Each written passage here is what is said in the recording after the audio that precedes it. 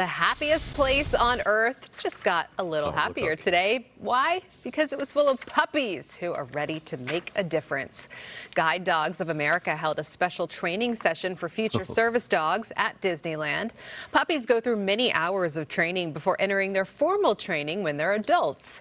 The pups today took buses to downtown Disney and Anaheim to work on their social skills on public transportation. So-called puppy raisers assist the dogs in becoming the best service animals they can be. Well, we got involved about 22 years ago as a puppy raiser. Happened to come across the booth and they asked, would you like to be a puppy raiser? And I said, I don't know what that is.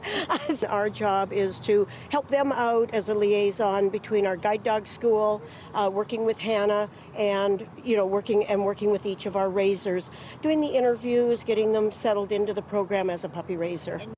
And if you are interested in becoming a puppy raiser yourself, just head to guidedogsofamerica.org. Great program. I would be a basket case if I had to give that dog back.